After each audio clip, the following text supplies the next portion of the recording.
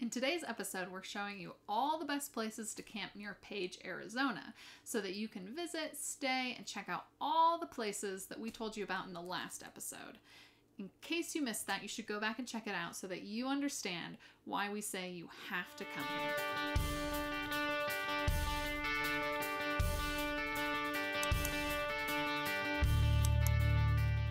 Number 1 is Beehives Campground.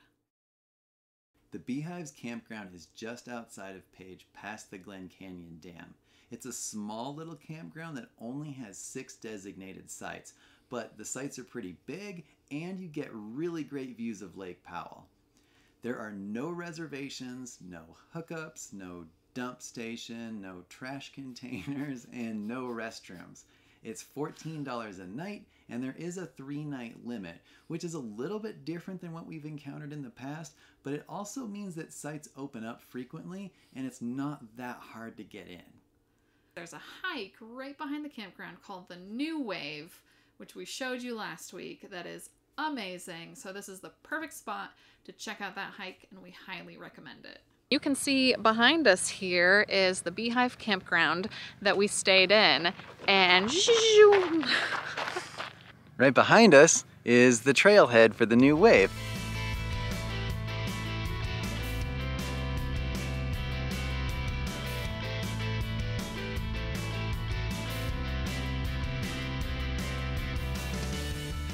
Number 2 is Lone Rock Beach Primitive Camping Area. Camping at Lone Rock Beach is right on the sandy beach or in the dunes just across the border in Utah. There are no reservations or designated sites, so once you pay your admission fee or show your pass, you just find a spot that works for your rig and you're comfortable with. And we say that you're comfortable with because the further down towards the beach you go, the sandier it gets, the less packed the surface gets. So it's really up to you how far down you want to go. You can park on the upper level, which is the best bet if you're at all uncomfortable or worried. You could park there and walk down to check it out, or just stay there. There are great views of Lone Rock from up there, of the beach, or continue further down and you can park further back or right up against the sandy ledge. It continues even further down past that.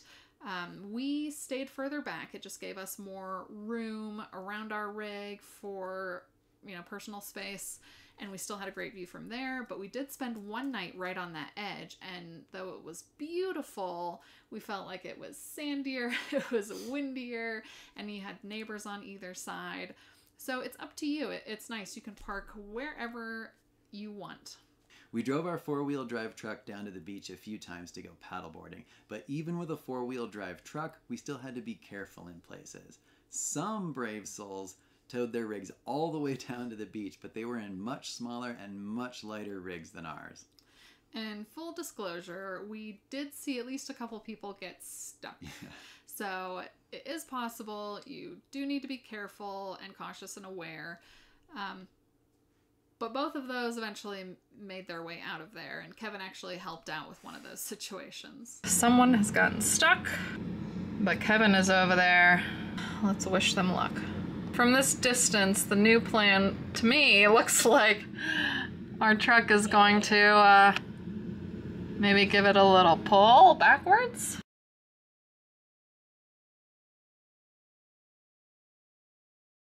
RV is moving under its own power. Yeah, they're on the main road again. Good, good, good. So that was exciting. That's probably the 3rd rig now we've seen get stuck in the sand out here, because it's awfully soft sand in some places. We saw them get stuck, and we'd seen other people get stuck and eventually get out too. And then we saw one other truck go over there and get some straps out and try to get them out, and it was unsuccessful. I was out there, we're getting ready to go out for the day, and I saw them still out there, still shoveling. Nobody else was out there. I said, well, let's go see if there's something I can do. Then I realized they had dug themselves all the way down to the frame of that rental RV. It was just down in the sand. So there was almost no hope of being able to actually dig them out. Thankfully, then somebody showed up with a Jeep who had some straps, and I happen to have the biggest truck that was around. I think so you got nominated? I got nominated. I think somebody had tried before to pull them out in front way, but there was nothing to attach to on the front of that rental RV unless you wanted to like tear a bumper off, which, you know, nobody wants to do that. So I have tow hooks in the front of our truck, so we strapped it onto their trailer hitch in the back and pulled them out backwards. And it worked. It worked. I ended up pulling them far enough back that they were back on the packed sand and then could take an alternate way out. And it all worked, but just glad we could help. Lone Rock is beautiful. Be very careful of the sand. It's a beautiful place and we highly recommend it. Just know it'll be sandy, it'll be windy. It's good to look at the weather forecast and see what the wind forecast is so you know if you want to be out and about in the morning or in the afternoon. But bring your kayaks, paddleboards, swimsuits, because it's just so much fun.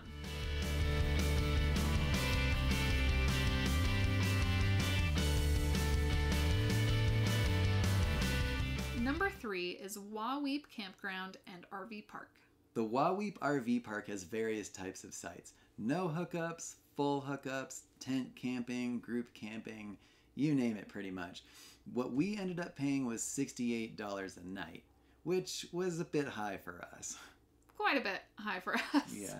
But we'd been doing a lot of boondocking, so we took full advantage of the full hookups to wash everything, refill, restock, reset, so that we could go out and do even more boondocking.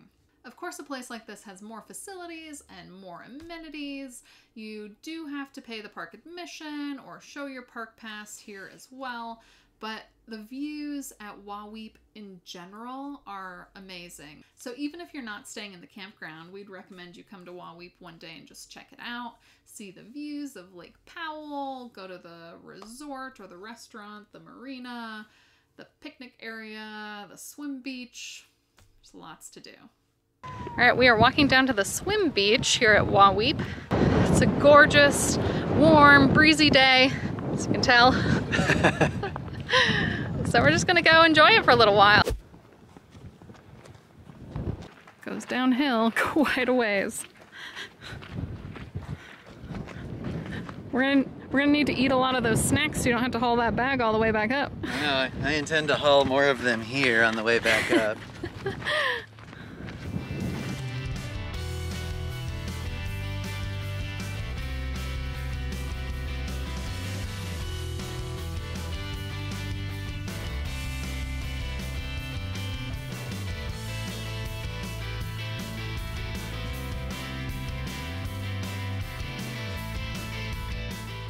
It's a really nice spot down here by the water. It was a longer walk than expected. Yeah. And the walk back is uphill, but it's worth it to come down here. We're just enjoying this gorgeous view. Amazing. Even better than from up there. Yeah, for sure. If you stayed at the RV park up the hill, you would have this right at your doorstep.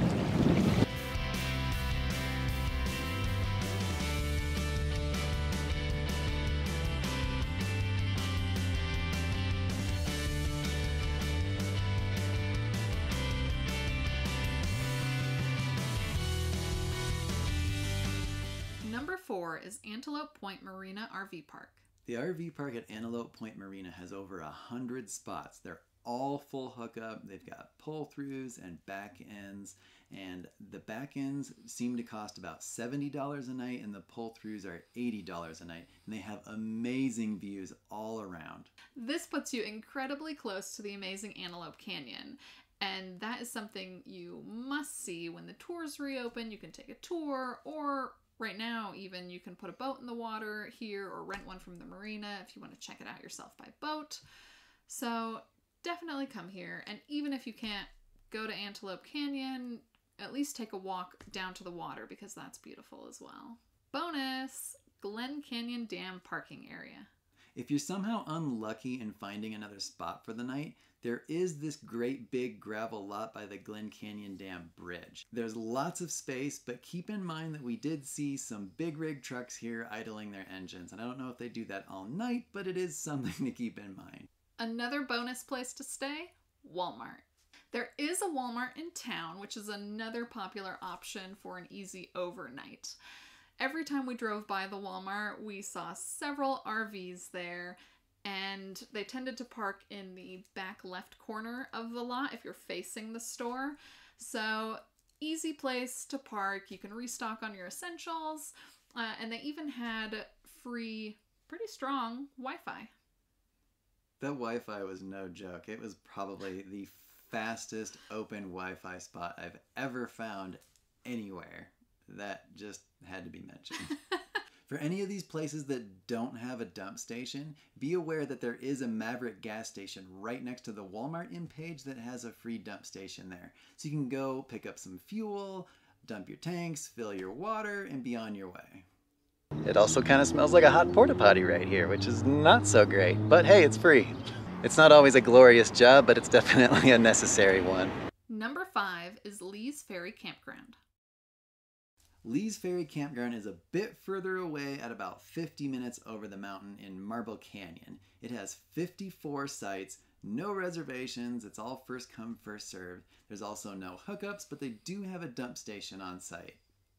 A word of caution though, the water hose there didn't have an adapter, so we couldn't connect it to any of our hoses, and we don't have a gravity fill on our RV, unfortunately.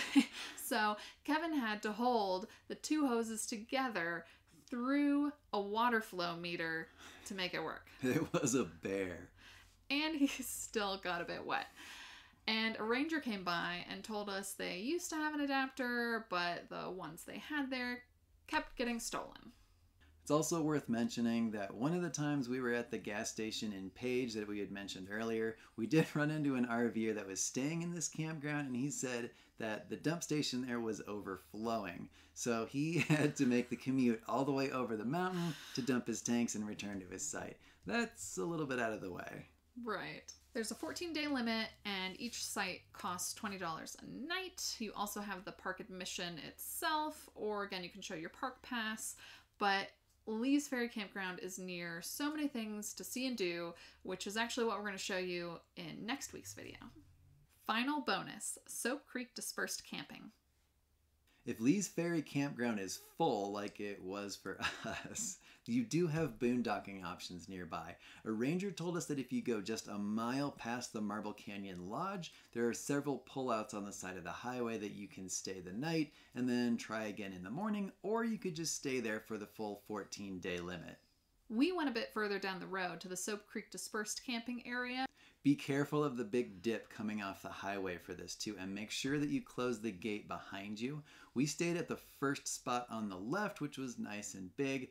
Then it continues on to a fork, and if you go left, it gets quite a bit rockier and not really something we were going to take our rig down. But if you have a van or something similar that can handle that kind of terrain, or you're willing to take on that kind of terrain, the view from the rim and the camping spots down there were amazing.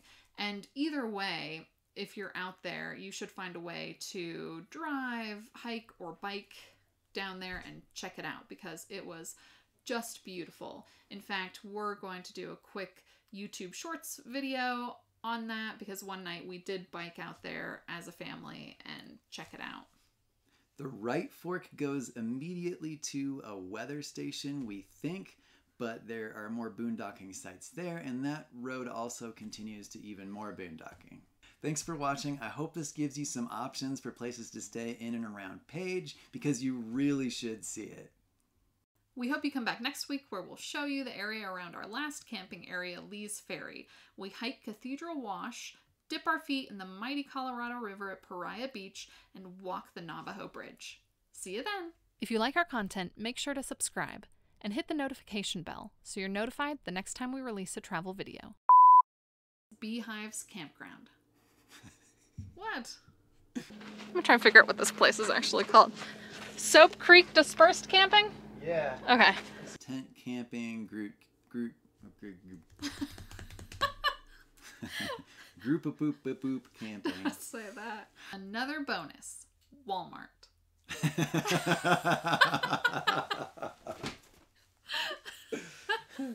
Oh, yeah. That's good. Ready? Yeah. You're not ready. No, I'm not ready.